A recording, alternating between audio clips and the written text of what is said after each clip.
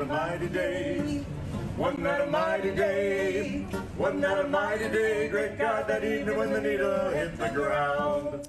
So that was a rendition of an original, a 1962 World's Fair song. And man, I tell you what, the 1962 World's Fair, what an event for Seattle. And that is the most iconic statement of that event. 1961, they started construction on the Space Needle, and they completed it in less than 8 months. And it opened up for the World's Fair April 21st, 1962, celebrating its 60th birthday. Joining me now, the host and chief history officer of Cairo Radio, Felix Bunnell. Always good to have you.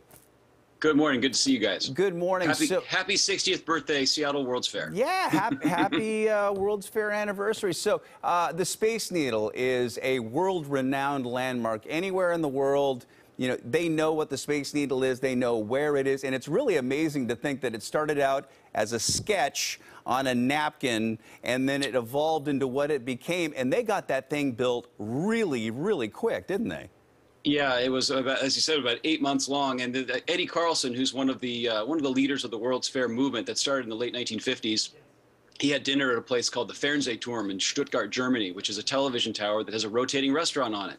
And that inspired him to think about this idea of some kind of upward pointing symbol for the fair, because the World's Fair is this incredible mix of old buildings. If you look closely at Seattle Center, there's buildings from the 20s, 30s, and 40s that were repurposed for that 1962 fair. And you can't really tell the difference. And then there's these amazing modern things like the Space Needle that has become the symbol of Seattle. It was a symbol of the fair, and it was exciting, and there was a restaurant up there and, you know, cocktail lounge, and people like Elvis Presley went there, and all the different celebrities who came to the fair went to the Space Needle.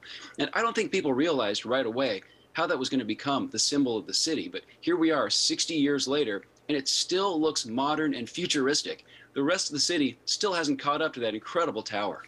You know what? You are so right. And it wasn't just the Space Needle. I mean, there were so many installations that were built, like the Science Center, for example. Those spires there are pretty iconic as well. Yeah, exactly. And the architect Minoru Yamasaki, who later designed the World Trade Center, designed the Pacific Science Center. That was all funded by the federal government. We had unprecedented federal support to build a science exhibit.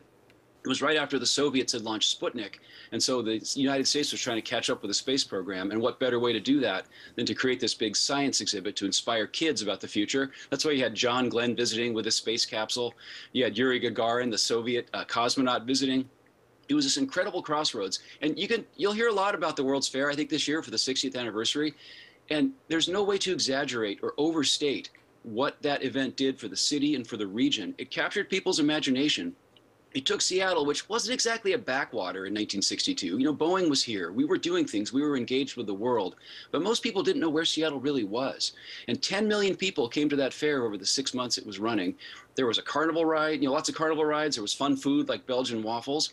But then there was this serious, meaty stuff like science and really great cultural stuff like operas and ballets.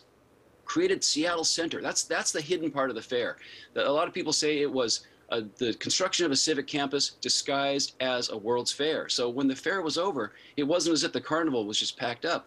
All these great buildings, like what's now Climate Pledge Arena, like what's now McCaw Hall, they were all left there, and they're still vibrant. There's all sorts of things going on. I was at the Space Needle last night, you know, talking about the anniversary, and there's a Kraken game going on. There's, I think, a ballet was going on. It's still this incredible crossroads that got going 60 years ago and is still going strong. That's a really amazing thing. We should never take Seattle Center for granted.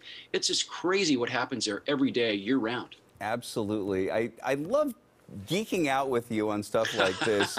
Felix Bunnell, my former Lake Washington High School classmate. Always a pleasure, my friend. Go Kangs. Go Kangs. You better believe it. Hey.